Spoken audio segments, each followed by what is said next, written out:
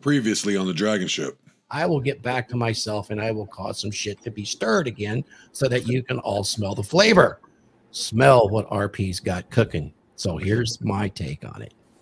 If I had it to do it now, I will tell you I did this originally, but I would change a little bit of my approach if I had it to do over again. But essentially, my mentality with my wife, my daughter, and my sons is they were my property. I owned them as property and had to viciously protect them and secure them and put opportunities in their path so they could be successful from square one. That was my burden of performance. And it's a mentality. I didn't speak it like that, but I treated it as such. Of course, anybody taking this clip will get pissed off of it. That's the level of thought that you would need. And it's the level of thought that caused some conflict.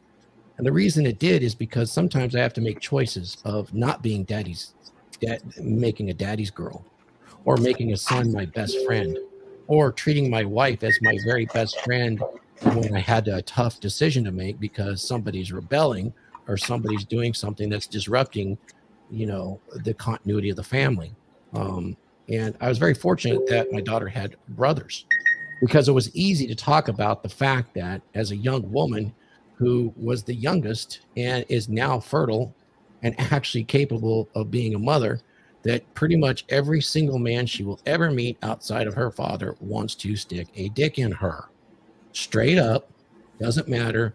We talk about that as friends, and you can have acquaintances, you can have all of those things, but you just got to realize that is kind of a woman's burden. She is desirable. She has that agency and she can use it to her advantage. But the problem is, once they have that in their pocket, they kind of stop with the rest of the decision making. Women have a tendency to make self-destructive problems based on, or self-destructive decisions based on their emotion. Oh, this feels good. It's fun. Like all my girlfriends are doing it. It can't be wrong. It can't be wrong that they're all doing this. You know, it can't be wrong that they all have 50 bodies, all of those sort of things.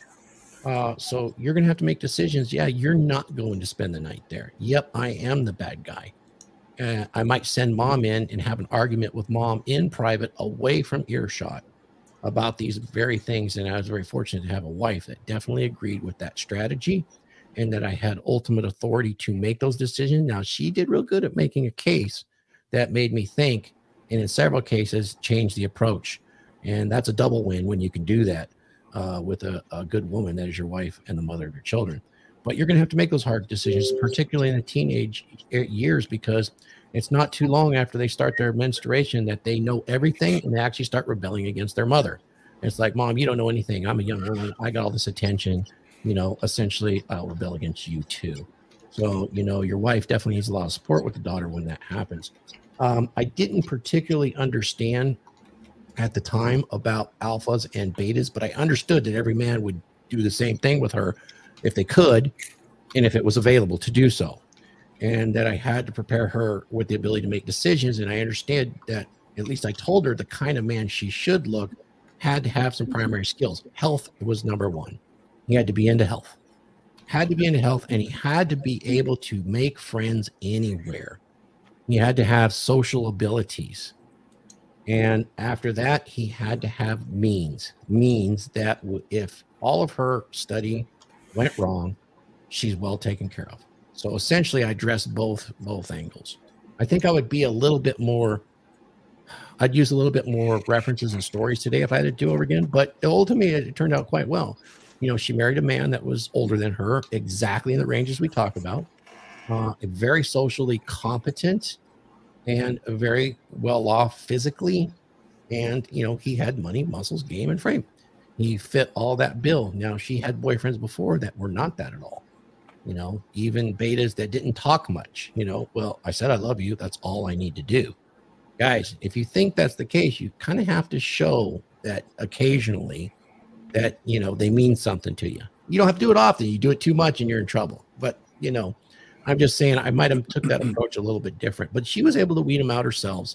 So I would definitely put some focus on her own inbuilt sexual desires and needs in order to create a family. But I was also fortunate in the fact that she wanted children. She wanted to have a family. She just didn't know when. And when she went to college, they convinced her that she didn't need it until she was much later in life. You know, fortunately, she confided in her mother about this. I don't know if I want children. I mean, we're well off. I can do anything. I want to stay at home if I'm going to have children. And the wife had a really interesting conversation with her about fulfillment and satisfaction throughout her life. And after that first child was born, you could see all of the gears turn, and she was so happy. And then, of course, then another one came, and she's even happy about that. So it really changed her outlook of that social conditioning that girls have today.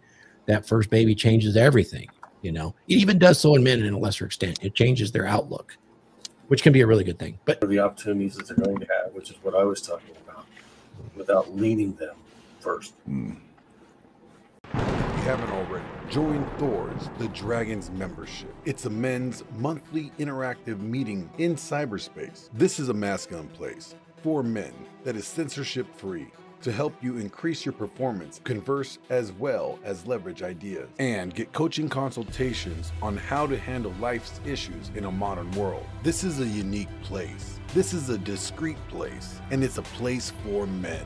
So what are you waiting for? Join the Dragons membership today